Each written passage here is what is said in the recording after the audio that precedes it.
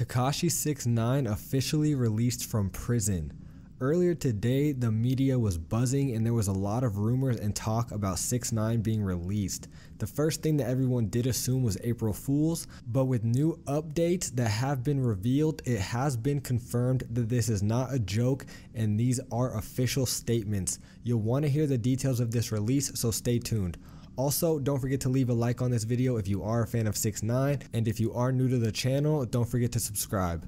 Now, if you haven't been keeping up with Tekashi's situation, then just a quick update for you. 6ix9ine has been sitting in jail serving his 2-year sentence. He was facing 47 years, but as a result of him cooperating with the feds and snitching, he got his time reduced to just 2 years with time served.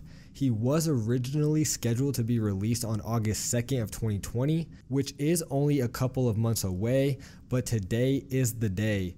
Recently, 6ix9ine had asked the judge to serve his sentence at home, claiming that he was in danger in prison and he felt like his life was at risk. This request was denied, so his release time was still set for August.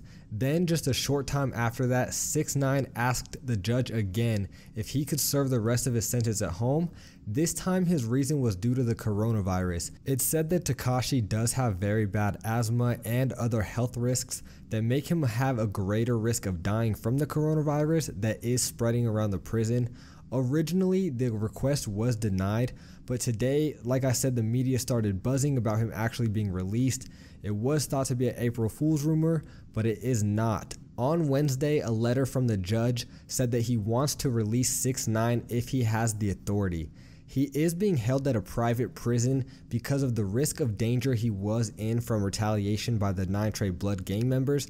This means that he is technically not in the Bureau of Prisons custody, which should give the judge the authority to release him, which is exactly what he plans to do. The judge wrote to the federal prosecutors ordering the government that they need to respond with any objections by 5 p.m. today, and if they do not, this means that the judge will have the authority, and it means that he will release 6ix9ine, and 6ix9ine will be a free man today.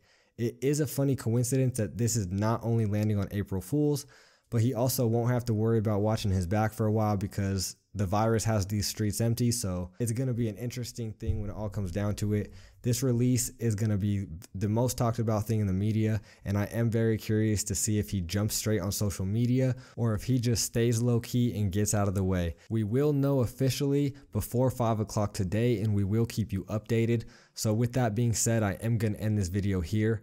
Let me know what you think about this craziness down in the comments.